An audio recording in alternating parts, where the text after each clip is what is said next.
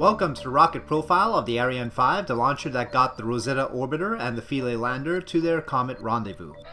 The first stage of all variants of the Ariane 5 consists of a single Vulcain engine accompanied by two solid fuel boosters.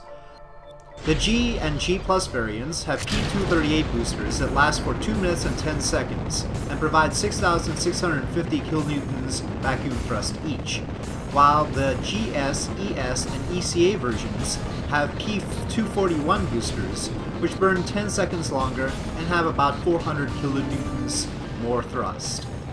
The Vulcain engine burns hydrogen and oxygen. In the G, G+, and GS variants, it is a Vulcain 1 burning for 10 minutes and 5 seconds with 1,015 kilonewtons thrust and 440 seconds vacuum specific impulse, while for the ES and ECA versions, it's a Vulcain 2 with much more thrust, 1390 kilonewtons, but a 9-minute burn time and 432 second ISP. The reason why the engine was upgraded in favor of thrust even with a reduced ISP will be readily apparent. After the boosters separate, its thrust-weight ratio is very low, so it has to maintain a high pitch, especially if it's delivering a heavy payload to low Earth orbit using the ES version, which has a capacity of 21 tons to low Earth orbit.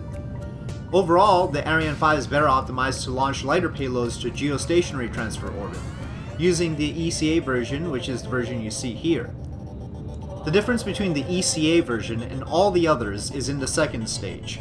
All other variants used an Estes engine burning monomethyl hydrazine and nitrogen tetroxide for up to almost 20 seconds with 27 kilonewton thrust. This one uses an HM7B hydrogen-oxygen engine with much better efficiency. It gets 446 seconds specific impulse in vacuum and a much higher thrust, 67 kilonewtons. It burns for up to 15 minutes and 45 seconds. The capacity of the rocket to geostationary transfer orbit in the ECA version is 9.6 tons, around 3 tons more than it's possible with the Estes engine. Ariane 5 has been the mainstay rocket for the European Space Agency with 87 launches as of the recording of this video and 83 successes. It has had 69 consecutive successful launches since 2003. The vast majority of launches have been with this ECA version. Rosetta and Philae, however, took an Ariane 5G+.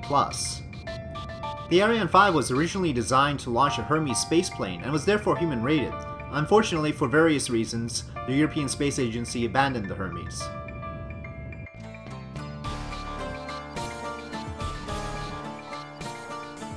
Thank you for watching this rocket profile of the Ariane 5.